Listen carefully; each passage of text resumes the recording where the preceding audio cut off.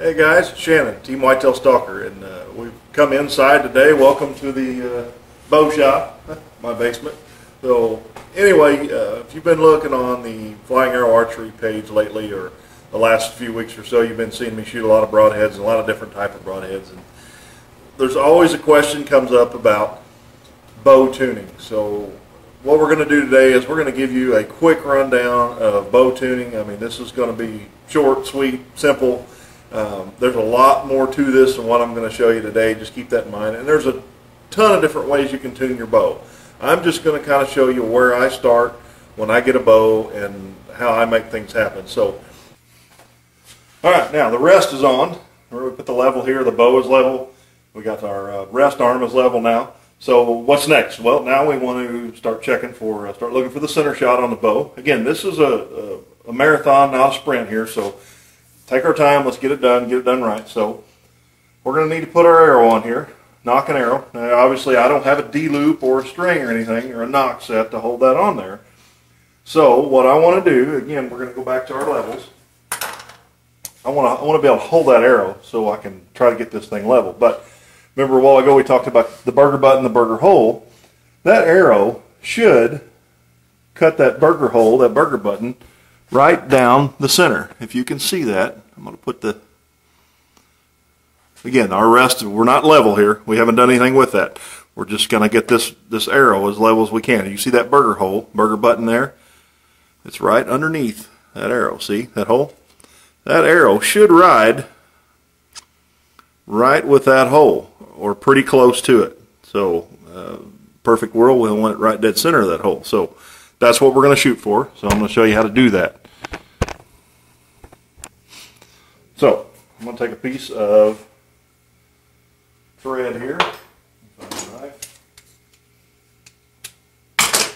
A piece of bow serving here. And what I'm going to do is I'm just going to tie a loose knot right here above this arrow, where it's pretty close.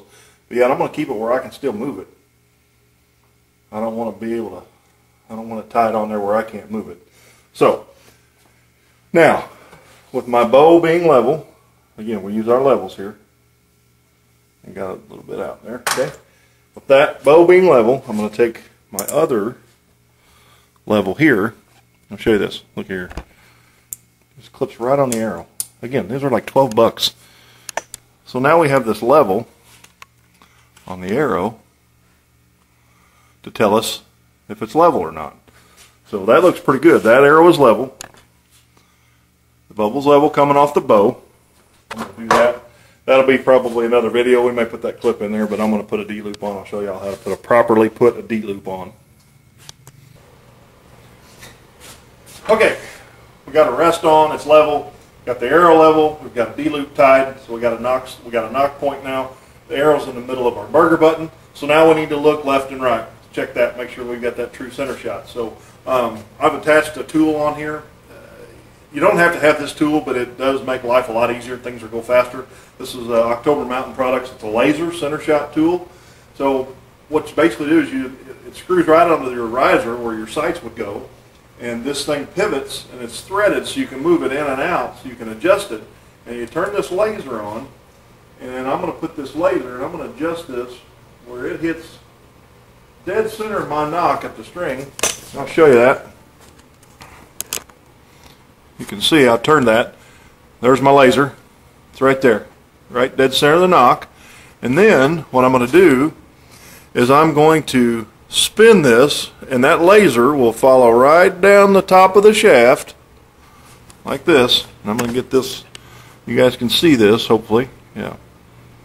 And we're going to run this laser right down the end of that shaft. There it comes, right there.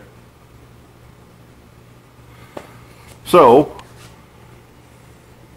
I know that the arrow left and right is good because it's at the same point. This doesn't change. We can lock that part down. The laser at the end of the nock is the same distance from the riser as the tip of the arrow is from the riser, just by using this laser tool. Now that speeds up things, makes life a lot easier. So that tool's about 100 bucks. But if you don't have a laser, let me show you how to do this. You can eyeball this. I'm going to give you an old school trick here. It's turn the laser off. We'll act like we don't have a laser. We'll keep our arrow in there. I'll take my bow vise. I'm just going to rotate this bow down about a 45-degree angle. This is how we used to do it in the 80s and the 90s, because there wasn't no such thing as lasers back then. It helps out. So you see the limb bolt here and the limb bolt here. Basically what we want to do is we want those limb bolts to be in line with that arrow. I'm going to take an Allen wrench and put in this top bolt here just so you'll be able to see it. And I'm going to zoom in on this and kind of show you guys what I'm talking about.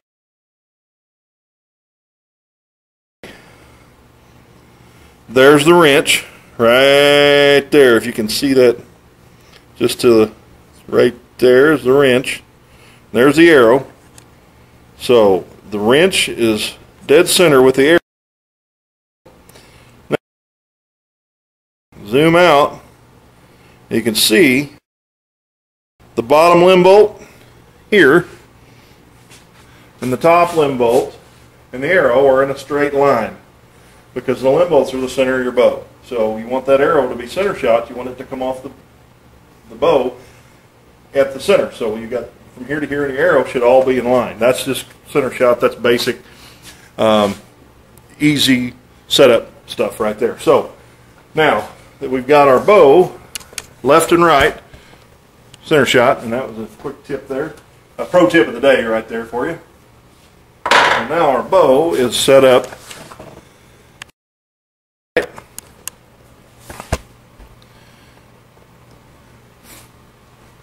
left and right is good, up and down is good. If you don't have these tools, you can eyeball it. Again, this is the beginning process of tuning a bow. It's not the only way to do it. There's other ways to do these things. There's tools out there that make your life easier. If you can't afford the tools, that's okay. What you want to do is get your bow level, eye level, and look at it and see if that arrow looks level. If that arrow's tilted down or that arrow's tilted up, move your rest, move your knock point where it needs to be, and go from there. But that arrow, one of the main points you want to remember, is that arrow should be in line with that burger button, the burger hole there where your threads hooks your rest on.